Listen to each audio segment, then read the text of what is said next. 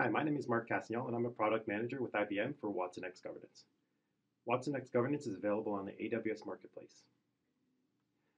Today we're going to get into an overview over what exactly watsonx.governance is. So, to put it shortly, it's an end-to-end governance platform for predictive and machine learning AI. And it's kind of centered around three core pillars, which are lifecycle governance, risk management, and regulatory compliance. Lifecycle governance means we want to track all of our AI, starting from the use case all the way through to all of the models that are developed, right from the beginning all the way through till the models are deployed into a production environment. And along the way, we capture facts about our models in what we liken to a nutrition label. It's sort of a standardized way to report information about key development facts of our AI. And this works for both predictive and generative models. This also works for models that are running in any environment, including watsonx.ai running on AWS and Amazon SageMaker. Along the way, we're also capturing model health characteristics about our AI. So this helps us to optimize their usage and make sure that throughput and resource usage are within acceptable tolerances. Now, for risk management, the key is to first identify the type of risks that may be applicable to our AI use cases, and then actually go out and measure those risks. So for predictive machine learning, we have things like bias, drift, explainability, and for generative AI, there are new types of risks that have emerged, such as hate, abuse, and profanity, hallucination, and privacy concerns as well. If prompts are receiving private information or later outputting private information, it can be a huge risk to an organization. So it's important to understand this and make sure we are mitigating it. Now, for regulatory compliance, this is something that's emerging very rapidly. Over 30 countries have enacted some kind of AI regulation, and many more are debating it. One of the key regulations that has been released is the EU AI Act, which is going to be sort of a standard for a lot of other regulations going forward. We're also seeing regulations at the state level with over 25 US states having already enacted some kind of AI regulation. So let's take a look at kind of how a typical use case would flow with watsonx governance. So there are kind of three key components to the solution, which are the model risk governance layer. So this is where all of your business personas would be working. So the users who would have a business problem that needs to be solved, therefore require the creation of a use case.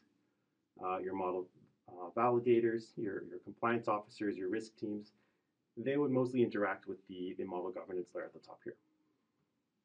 So after a use case is created, it can go through some approval processes to ensure that all of the right stakeholders have an opportunity to give their approval or rejection of the use case. And it can also go through a regulatory applicability assessment and a risk identification assessment to determine which risks are applicable and which regulations may be in scope for the use case. Assuming all of this gets approved, what happens next is the model development can begin. So we can notify the developer by sending all of the governance metadata down to the next component, which is the documentation component.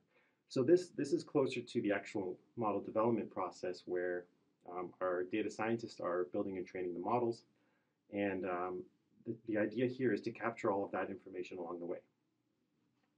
So as our data scientist begins building their model, that development time metadata also flows back to the documentation layer. So again, trying to populate this nutrition label, as we call it, with all of the relevant information that is being generated by the development process.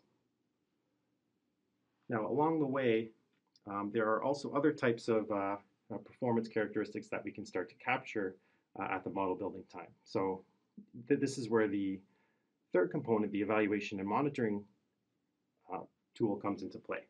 It's going to capture this sort of performance characteristic data like drift, explainability bias for our models at the development time, and then later we will see after the models have been deployed as well. And this metadata then also flows back to populate our nutrition label with more rich metadata. And what happens next is, the developer may iterate a few times on the model, create a few different versions, and as we're doing this, we're going to get closer to a candidate that's ready for deployment to production. And as such, the documentation information that's captured here can also flow back into the governance layer to inform the pre-production validation processes that could be occurring.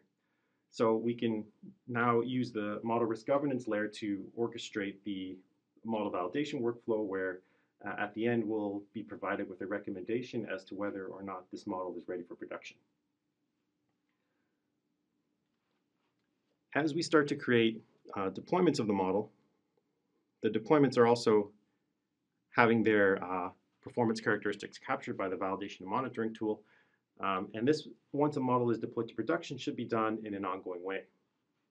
When we are ready for production, our production deployments can be created, and this information again flows back to the documentation layer where we can now have a full lifecycle view of the entire use case all the way through.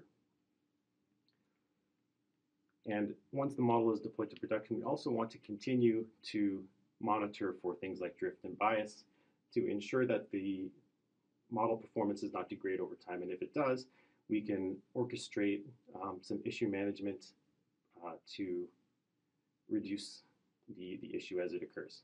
So that really shows how all three of these different layers interact together to provide an end-to-end governance product for both predictive and generative AI. So this has been an overview of watsonx governance, which is available on the AWS Marketplace both as client-managed software and as a fully managed software as a service. For more information, please see the link at the end of the video. Thank you for watching.